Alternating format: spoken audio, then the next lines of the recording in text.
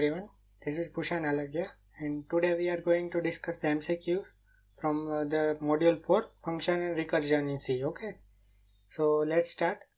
The first is, what is the default return type if it is not specified in function definition? So by default the function assumes the data type as int, okay, if it is not mentioned or specified. Okay, so answer is int. Next, every C program should contain which function? तो इसमें क्या आएगा, every C program should at least contain one user defined function that is main. Okay, next पे चलते हैं. Any C program तो must contain at least one function, need not contain any function, need input data or none of this. तो इसमें क्या आएगा, must contain at least one function. next पे चलते हैं. function have तो local scope, block scope, file scope और no scope. तो इसमें क्या आएगा, file scope आएगा. ठीक है, कि फंक्शन है ना, एक फाइल होती है उसमें विजिबल रहेगा. लोकल मीन्स क्या, एक फंक्शन के अंदर विजिबल रहना है. ठीक है, तो फंक्शन के अंदर विजिबल नहीं हो सकता है, मीन्स ऐसे पॉसिबल नहीं है. ठीक है ना, इसलिए क्या आएगा, इसमें फाइल स्कोप आएगा. नेक्स्ट पे चलते हैं. Which is the not a correct function declaration. अब इसमें 4 डिक्लेरेशन दिए. फर्स्ट इंट फंक्शन और कैरेक्टर एक्स कैरेक्टर वाई. ठीक है, सेकंड है डबल फंक्शन एक्स, थर्ड है वॉइड फंक्शन और फिर कोई भी आर्ग्यूमेंट्स नहीं है, और कैरेक्टर एक्स और फिर ये है. तो डबल वाला वैलिड नहीं है, क्यों, क्योंकि इधर हमने सेमीकोलन यूज नहीं किया है. ठीक है, नेक्स्ट पे चलते हैं. What is the return type of the function when with declaration. Int function और आर्ग्यूमेंट्स दिए character x, float we and double T. ठीक है, ये 3 आर्ग्यूमेंट दिए. अब इसमें क्या बोला, what is the return type. अब रिटर्न टाइप है ना, वो फंक्शन के आगे लिखा होता है. ठीक है, तो इधर क्या लिखा है, इधर रिटर्न टाइप इंटीजर लिखा है. ठीक है, तो इसका आंसर क्या आएगा, इंटीजर. नेक्स्ट पे चलते हैं. इन सी फंक्शन पैरामीटर्स आर ऑलवेज. अब फंक्शन पैरामीटर्स है ना, वो हमेशा 2 तरह से डिफाइन हो सकते हैं. ठीक है, एक पास by value means call by value और कॉल बाय रेफरेंस होता है. ठीक है, 2 प्रकार के होते हैं, पर पैरामीटर्स हमेशा कॉल बाय वैल्यू होता है. ठीक है, क्यों, क्योंकि फंक्शन में है ना, जब भी कॉल करना हो मीन्स फंक्शन में कोई भी वैल्यू हमको पास आउट करनी हो कॉलिंग टाइम पे, तो वो पास बाय वैल्यू होता है. ठीक है, अगर रेफरेंस से पास करेंगे तो हमें जो स्टार साइन है वो यूज करना पड़ेगा. ठीक है, इसलिए बाय डिफॉल्ट वो पास बाय वैल्यू होता है. ठीक है, नेक्स्ट पे चलते हैं. Which of the following is a correct format for declaration of a function. अब डिक्लेरेशन के लिए स्टार्टिंग में पहले रिटर्न टाइप लिखना पड़ता है, फिर होता है फंक्शन नेम. फंक्शन नेम के बाद आर्ग्यूमेंट टाइप होता है, और आर्ग्यूमेंट टाइप के बाद हमको सेमीकोलन यूज करना पड़ता है. ठीक है, इसलिए इसका ऑप्शन ए करेक्ट है. नेक्स्ट पे चलते हैं. Which of the following function declaration is illegal. अब इलीगल कब होगा, जब कोई भी एक रूल ब्रेक होगा. जैसे आइडेंटिफायर का रूल्स है वो भी फॉलो होने चाहिए, लास्ट में सेमीकोलन ऐड करना है वो भी फॉलो होना चाहिए. ठीक है, इसमें से कौन सा ब्रेक कर रहा है, तो ऑल ऑफ द मेंशन सभी के सभी ब्रेक कर रहे हैं. अब फर्स्ट में ना स्टार्टिंग हो रहा है 1 से, तो ये भी इनवैलिड है. सेकंड में भी 1 से स्टार्ट हो रहा है, थर्ड में भी मीन्स डिजिट से स्टार्ट हो रहा है. डिजिट से स्टार्ट नहीं होना चाहिए, हमेशा कोई भी अल्फाबेट से ही स्टार्ट होना चाहिए. ठीक है, इसलिए ये भी सब में एरर ही है. ठीक है, अभी नेक्स्ट पे चलते हैं. The value obtained in the function is given back to main by using dash keyword. अब फंक्शन में जो भी मिला हो उसको हम रिटर्न करते हैं. ठीक है ना, तो इसके लिए कौन सा रिटर्न कीवर्ड यूज होता है, जिससे क्या हम बैक टू मेन फंक्शन कुछ भी कॉल किया वो वैल्यू भेज सके. ठीक है, नेक्स्ट पे चलते हैं. What will be the output of the following C code. अब ये कोड दिया है जिसमें क्या है, एक मेन फंक्शन है, दूसरा फंक्शन है जिसका नाम है मेन, जिसके पे कोई आर्ग्यूमेंट्स डिफाइन नहीं है, और सिर्फ क्या लिखा है, प्रिंट हाई. तो जब भी मेन फंक्शन में उसको कॉल किया जाएगा तब क्या आएगा, हाई प्रिंट हो जाएगा. नेक्स्ट पे चलते हैं. What will be the output of the following C code. इसमें क्या है, एक पहले एम फंक्शन को डिफाइन किया गया है, बाद में उसको डिक्लेयर किया गया. फंक्शन में क्या दिया गया, एक प्रिंट एफ हाई. ठीक है, तो इसका मीन्स रिजल्ट क्या होगा वो हमें बताना है. तो इसमें क्या आएगा, रन टाइम एरर आएगा. अब रन टाइम एरर क्यों आएगा, क्योंकि हमने जब भी ये फंक्शन डिफाइन किया तो उसमें आर्ग्यूमेंट्स तो नहीं रखी है, पर हमें ऐसे बताना पड़ेगा कि ये रिटर्न किसको कर रहा है. ठीक है, ये वॉइड मेन के अंदर दूसरा हमने फंक्शन बना दिया, तो ऐसे इनवैलिड आएगा. ठीक है ना, इस फंक्शन को हमको मेन फंक्शन के बाहर बनाना पड़ेगा, तभी ये वैलिड है. ठीक है, नेक्स्ट पे चलते हैं. What is the return type of the function SQRT. जो स्क्वायर रूट फंक्शन है उसकी रिटर्न टाइप क्या होती है, तो हमें पता है स्क्वायर रूट है वो डेसिमल के बाद भी रिजल्ट देता है. ठीक है, तो इसका क्या है, डबल डेटा टाइप आएगी. नेक्स्ट पे चलते हैं. Function can return structure in C.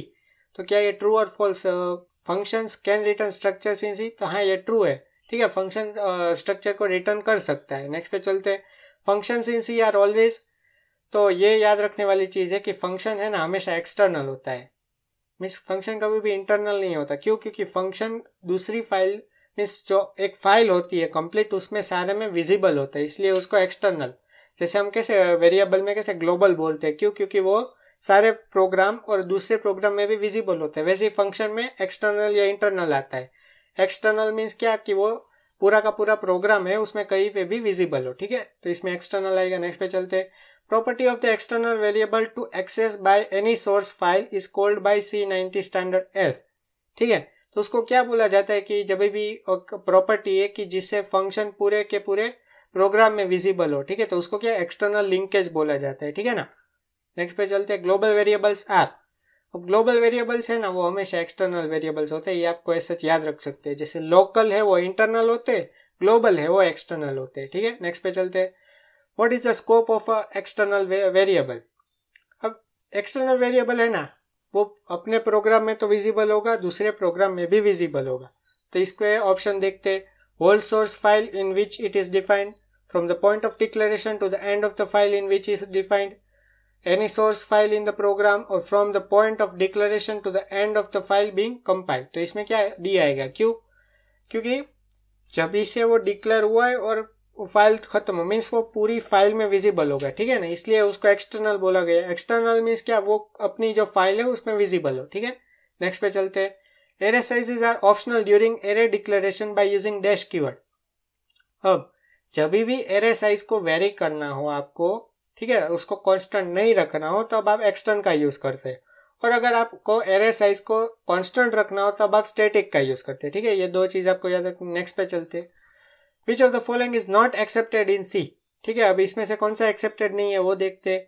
Static A equals 10, static int function, बाद में उसमें आर्ग्यूमेंट दिया इंटीजर, स्टैटिक स्टैटिक इंट ए, और ऑल ऑफ द मेंशन। अब इसमें क्या आएगा, स्टैटिक इंट मीन्स क्या, दो बार हमने स्टैटिक यूज किया है तो वो एक इनवैलिड स्टेटमेंट है, ठीक है, इसलिए इसमें क्या आएगा, ऑप्शन सी। नेक्स्ट पे चलते हैं, which of the following can not be a static इन सी। अब स्टैटिक का क्या मतलब है कि उसकी वैल्यू चेंज नहीं हो सकती, ठीक है, तो उसमें से कौन सी ऐसी चीज है जो स्टैटिक नहीं हो सकती, तो ये सारी चीजें स्टैटिक हो सकती है, ठीक है। वेरिएबल को हम स्टैटिक डिफाइन कर सकते हैं, फंक्शन को हम स्टैटिक डिफाइन कर सकते हैं, और स्ट्रक्चर जो भी हम आगे पढ़ेंगे उसको भी हम स्टैटिक डिफाइन कर सकते हैं, ठीक है। नेक्स्ट पे चलते हैं, इस initialisation mandatory for local static variables. तो ये है ना, इनिशियलाइजेशन मैंडेटरी नहीं होता, क्यों?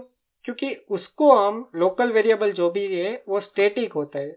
अब स्टैटिक कब होगा, जब उसकी वैल्यू चेंज नहीं होती है, तो बाय डिफॉल्ट उसकी वैल्यू 0 इनिशियलाइज हो जाती है, इसलिए उसका इनिशियलाइजेशन मैंडेटरी नहीं होता, ठीक है, इसमें नो आएगा। नेक्स्ट पे चलते हैं, assignment statement assigning values to local static variables are executed only once. अब ये ट्रू और फॉल्स है, ठीक है, इसमें फॉल्स आएगा, क्यों?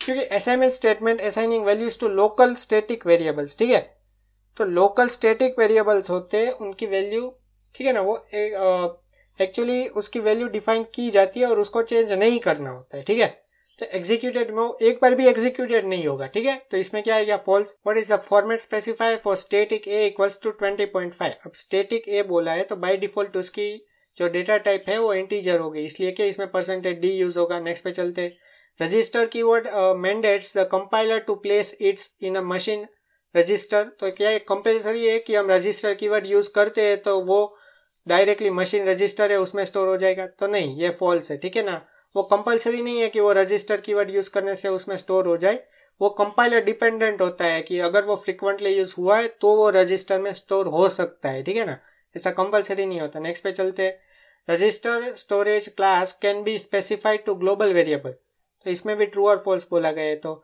रजिस्टर स्टोरेज क्लास है ना वो ग्लोबल वेरिएबल्स के लिए डिफाइन नहीं हो स्पेसिफाई नहीं हो सकता है, ठीक है ना, इसलिए इसमें फॉल्स आएगा।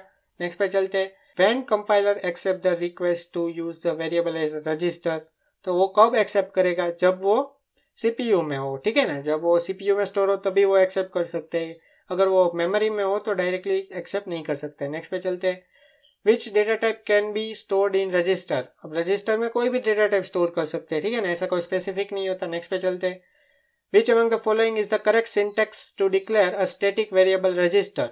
अब रजिस्टर वेरिएबल को जब भी डिक्लेयर करना है तो वो स्टैटिक के साथ कभी डिक्लेयर ही नहीं हो सकता, ठीक है। इसमें क्या आएगा, we can not use static and register together. Next पे चलते, रजिस्टर वेरिएबल रिसाइड इन, तो वो कहाँ पे होता है, तो वो रजिस्टर में होता है, ठीक है। नेक्स्ट पे चलते, what is the scope of N automatic variable. अब ऑटोमेटिक वेरिएबल है ना, उसका स्कोप क्या है, लोकल होता है, ठीक है। तो वो जब तक वो फंक्शन है तब तक वो वैलिड होगा, उससे बाहर निकलने पे वो डिस्ट्रॉय हो जाएगा, ठीक है। तो ऑप्शंस क्या है, with in the block it appears, with in the block of the block it appears, with in the end of the programme, with in the block it appears and with in the block of the block it appears, ठीक है। तो इसमें option D आएगा। Next पे चलते हैं, automatic variables are allocated space in the form of. तो automatic variable है ना, वो स्टैक का फॉर्म में प्लेस होता है। स्टैक मीन्स क्या, जैसे आप 4 बॉक्सेस है आपके पास, तो एक ऊपर एक आप बॉक्सेस रखते हो, तो आपको क्या कोई भी एक बॉक्स को एक्सेस करना हो, जैसे लास्ट बॉक्स को एक्सेस करना हो, तो पहले आपको फर्स्ट बॉक्स को रिमूव करना पड़ेगा, बाद में उसके नीचे जो भी बॉक्स है उसको रिमूव करना पड़ेगा, और लास्ट में आप उस बॉक्स को यूज कर सकते हो, ठीक है ना। इसलिए इसमें क्या आएगा, स्टैक, कि automatic variable allocated space in the form of stack, ठीक है ना। जैसे जैसे फिल होता जाएगा वैसे वैसे उसकी स्पेस फिल होगी, ठीक है। नेक्स्ट पे चलते हैं, which of the following is storage specifier. अब स्टोरेज स्पेसिफायर मीन्स क्या, स्टोरेज के स्पेसिफाई करता है कि वो कैसे टाइप की है, ठीक है। तो वो क्या है, ऑटो है। नेक्स्ट पे चलते हैं, ऑटोमेटिक वेरिएबल्स आर, तो इसमें क्या है, declared with in the scope of the block usually in the function, declared outside, declared with the auto keyword, और declared with in the keyword extra. तो इसमें क्या है, declared with in the scope of the block, ठीक है ना, वो block के स्कोप में ही आएगा, अगर बाहर निकलते हैं तो वो डिस्ट्रॉय हो जाता है। नेक्स्ट पे चलते हैं, automatic variables are initialise to, तो बाय डिफॉल्ट वो जंक वैल्यू लेते हैं, ठीक है ना।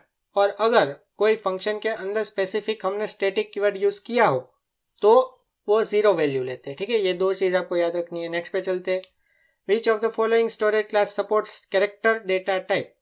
अब कैरेक्टर डेटा टाइप है ना, वो सभी एक ऐसा क्लास सपोर्ट करती है, ठीक है, इसमें ऑल ऑफ दिस आएगा। नेक्स्ट पे चलते हैं, a function variable declaration with no storage class specified is by default, तो बाय डिफॉल्ट वो ऑटो होता है, ठीक है। नेक्स्ट पे चलते हैं, the data structure used to implement recursion function calls is. अब रिकर्जन करने के लिए स्टैक यूज होता है। अब ये आपको याद रखना पड़ेगा, इसका ऐसा एक्सप्लेनेशन इस वीडियो में पॉसिबल नहीं है, ठीक है। नेक्स्ट पे चलते हैं, the principle of stack is, तो प्रिंसिपल में क्या आएगा, तो लास्ट में इन था, ठीक है, वो फर्स्ट आउट आएगा, तो इसमें क्या, ऑप्शन सी है। Iteration requires more system memory then recursion, तो ये फॉल्स है, क्यों, क्योंकि recursion require more memory then iteration होता है, ठीक है। Okay, thank you, like share and subscribe if you like the content. Okay, bye.